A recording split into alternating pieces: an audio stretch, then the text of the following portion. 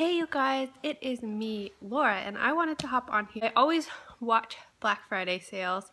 Sometimes and Cyber Monday and stuff, and I usually am saving up for things like clothes or things like that. But this year there wasn't much that I was really saving for until I saw that Bright Ideas Press, which is who produces the Mystery of History, they put all of their Mystery of History books on sale for 20% off.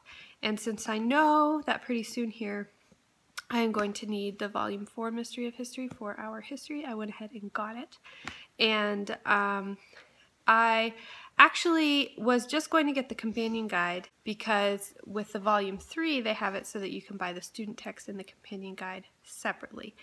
But for Volume 4 you can't buy the companion guide separately. They have a hardback book of Volume 4, and then the companion guide comes with it in a CD, and I think this is the format that they're ultimately kind of switching over to.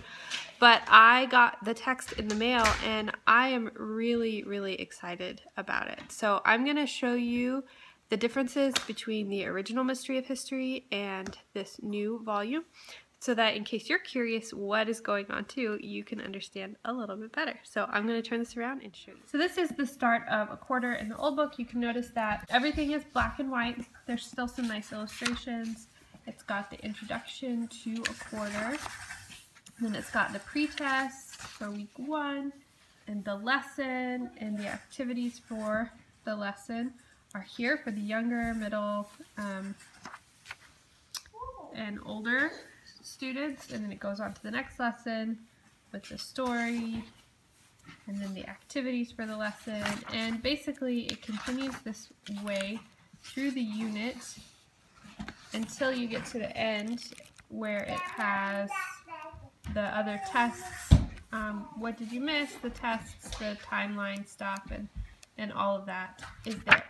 So that's basically what this one looks like. So if you look at the new one, you'll see right away it's hardback.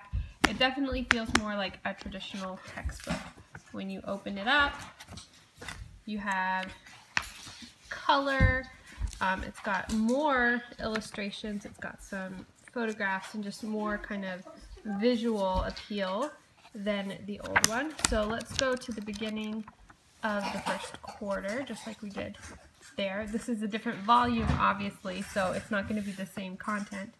But you've got your start of the quarter, which looks very similar, and then you've got your lessons. So here's week 1, lesson 1, and then the lessons are kind of lesson 2. These lessons are longer because they're intended for an older audience. Lesson 3. But you notice there are no pretests, no activities, no anything. This is just the reading that you've got here in the text. And then all of the pretests, all of the kids' activities, all of the extra stuff is here on this CD.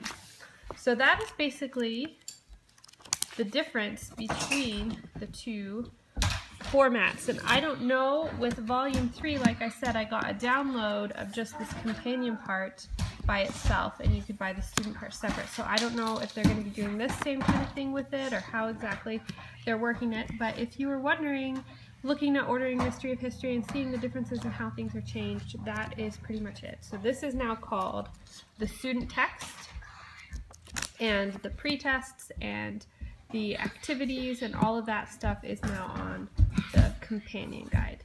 So that is pretty much it. I hope that was helpful for you. Let me know if you have any questions. Talk to you later. Bye.